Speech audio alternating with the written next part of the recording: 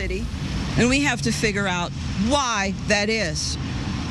This is not about law-abiding gun owners.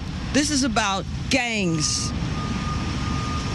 This is about, even if you took all the guns off the street from the law-abiding citizens, the others who mean harm, who mean to kill and mayhem, they're going to have the guns. So we have to figure out what's going on in our communities.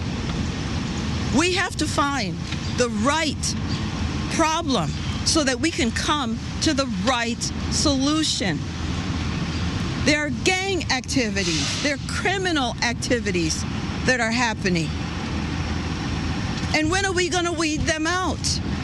When are we going to start putting the people who commit these crimes in jail?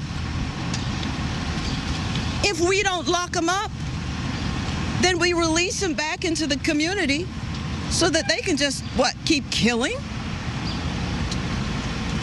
When do we say enough is enough? When do we say that? How many more people have to die before we say, you're going to jail? We're going to lock you up, and there's not going to be any bail so that we can have safety in our communities. When does that happen? Who is in charge? Is that the mayor? Is that the chief? Who is that?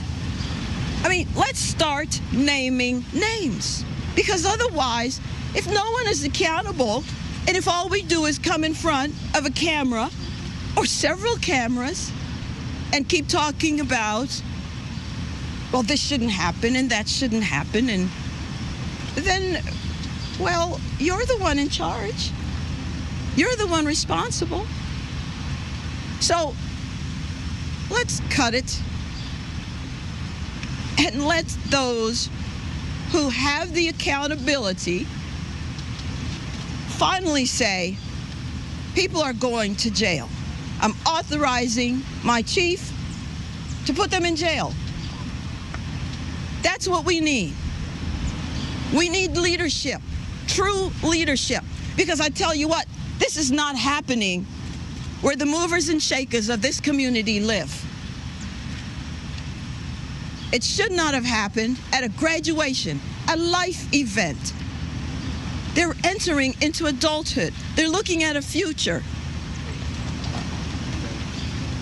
And we hope to God that there are no fatalities.